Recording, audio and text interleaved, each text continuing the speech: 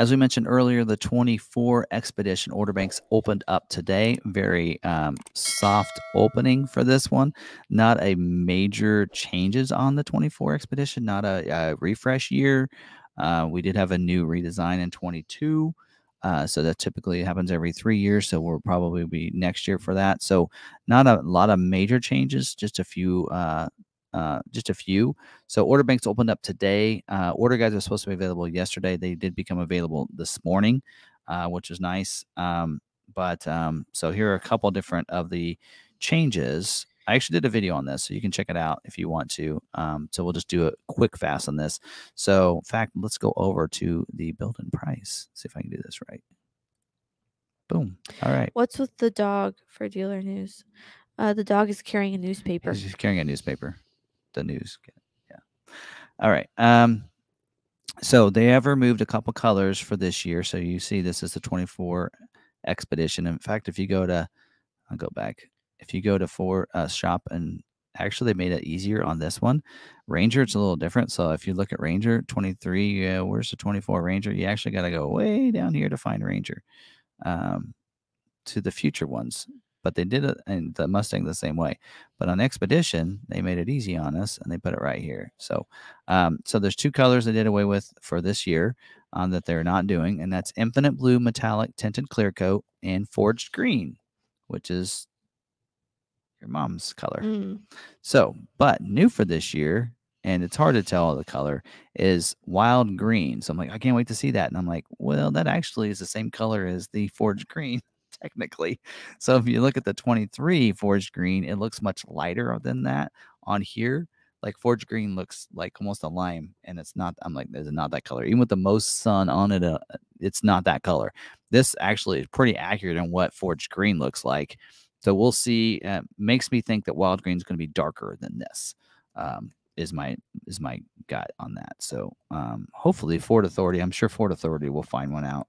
So look for Ford Authority. Maybe they'll show what the Wild Green actually looks like. Anyway, that we have that new color out this year. Blue Cruise changed for this year as well. So the same as the other. So on the Platinum Edition or the Platinum trim, you can get Blue Cruise just like last year. But last year, where it was included with a free 3-year subscription, this year it's like the Mach-e now, where you do not get a 3-year subscription. You get a 90-day trial with the hardware there. And then if you want to prepay, you can do that with a 3-year optional purchase of and it's $2,100. And the reason I tell you that is because if you go here, Platinum trim is the one you're supposed to be able to get this on. Platinum trim. It is not showing on build and price. I'll be doing videos on all these, and I'll be highlighting that out. But it is not, if you look through here, it is that option of adding the 3-year prepaid subscription for $2,100 is not on build and price anywhere. Not only that, but the build, but on the price list that probably is out in the Expedition forums does not show it as well. Because I was looking on there and said, well, how much is it? I assume it's $2,100, but I don't know. But it is not on the price list either. So I built one out today so I could see what it would cost. So I built out a Platinum with the with adding that. It is a certain option code, and that's how I found out that it is $2,100. But as you can see, it's nowhere to be listed in there. So anyway, so if you want to prepay, it's $2,100, just like it is on the Mach-e. Again, is it worth $800? Well, actually, it's less than $800 there. But if you get it ahead of time, it's only $700 a year. Still wouldn't pay for it. Anyway, they updated the navigation system for this year. So last year there was 2 options. There was the connected navigation, so you got 3 months a trial, and then you had to pay for the subscription after that. Or you got the built-in connected. This year they're going to one navigation pricing and one navigation called connected navigation and streaming surface. So you get 1 year free when you buy on all trims that have the navigation. So then after 1 year, you'll have to pay for a subscription after that. So at least they're making it simple and making it just the same for all of them. So the tow hooks on the 4x4s, that was available. The tow hooks are standard on all 4x4s. Now you have to not only have 4x4, but you also have to have the heavy duty trailer tow package as well. But it's also on all Timberlines. So you don't there. Let's see what else. USB Type-C is being added to the second row seats. So you have an A and a C now for those. I love using the USB-C port. Running boards. So when you go to, actually, let's talk about the rails first. So this year, and I love how Ford doesn't have this stuff updated on their website. So sometimes I just laugh about it. Yeah, all you can do is laugh.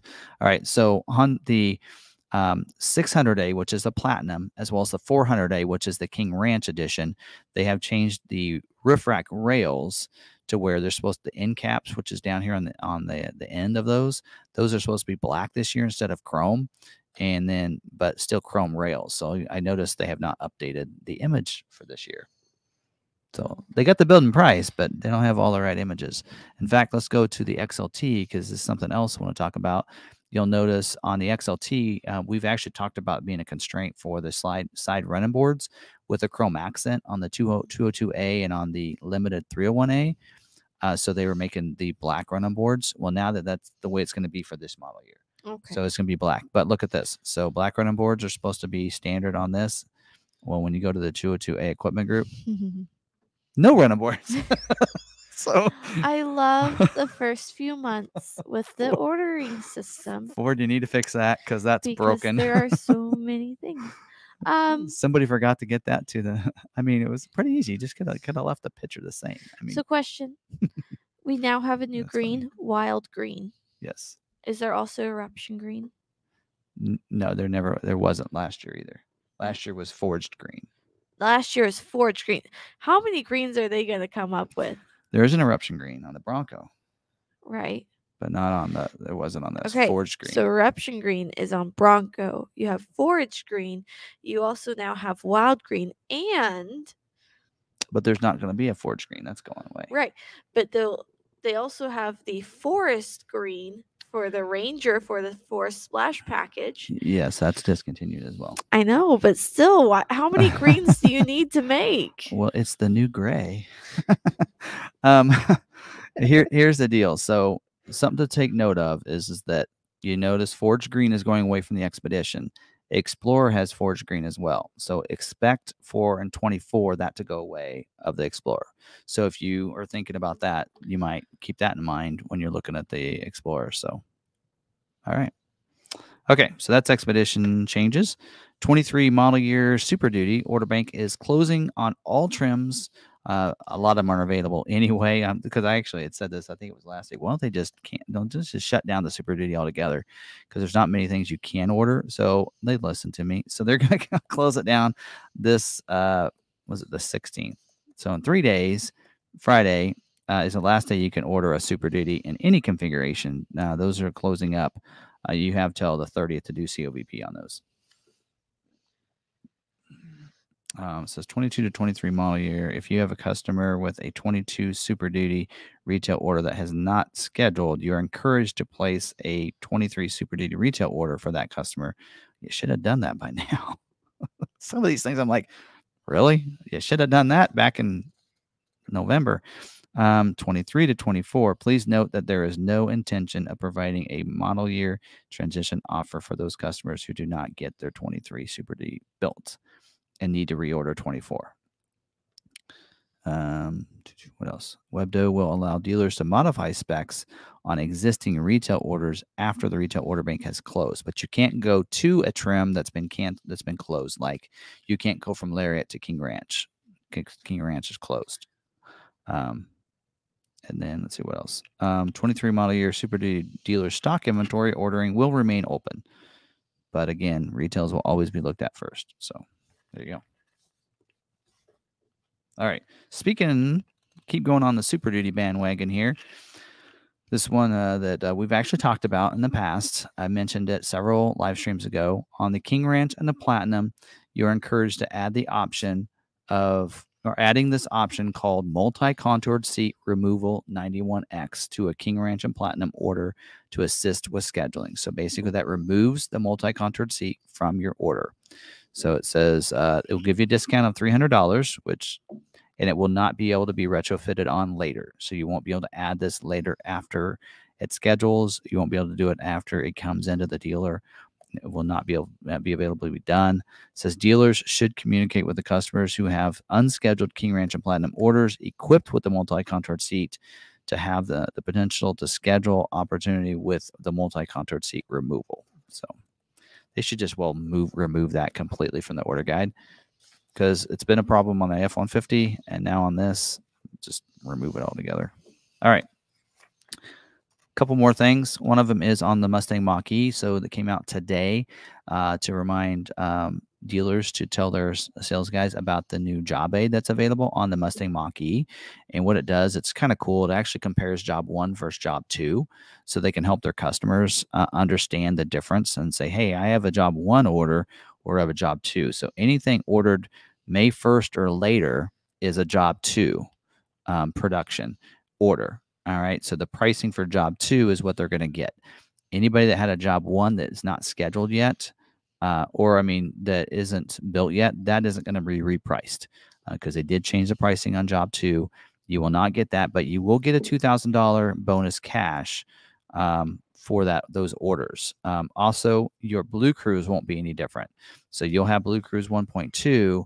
And so, which was standard for a 3-year service on all trims other than Select, and Select could add it on theirs for $1,900. So that won't change.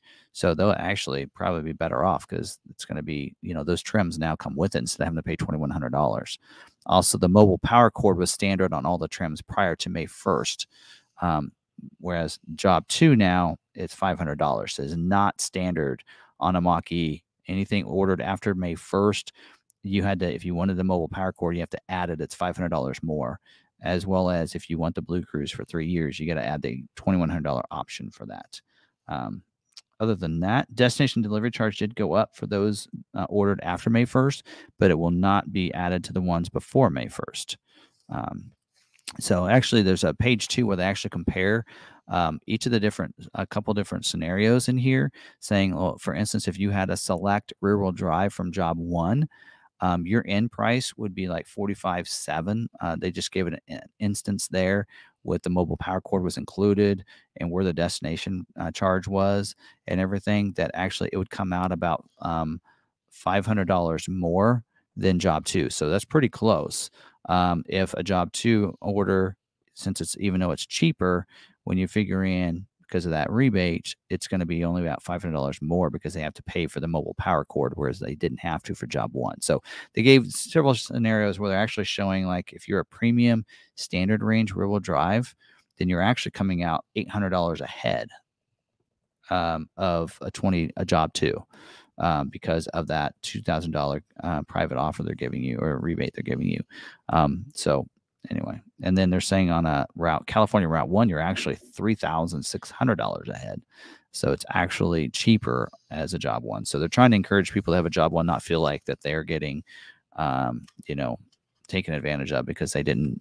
Should they just cancel that order and put in a job 2 one? But you should feel okay that you have a job 1. Lastly, I want to talk about is Ford News. Actually, we're talking about that. I look those up every day.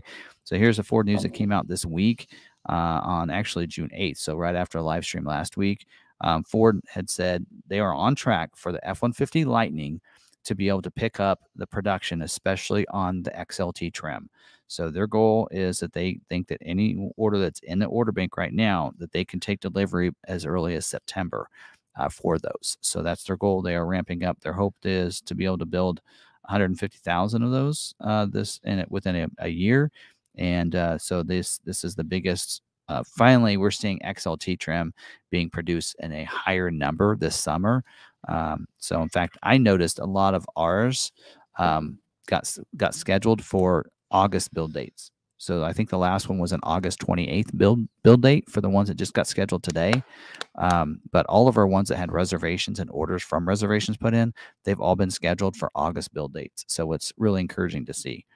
Also, starting in next year, they're going to be able to have adapters to be able to use the Tesla chargers. So not to forget, I don't know if I mentioned that in the live stream, but that's kind of a cool addition as well. So they'll be given adapters so you can use the Tesla superchargers. So 12,000 of those. So now you're all kinds of places to charge. and maybe they're a little more dependable than EAs. I don't know.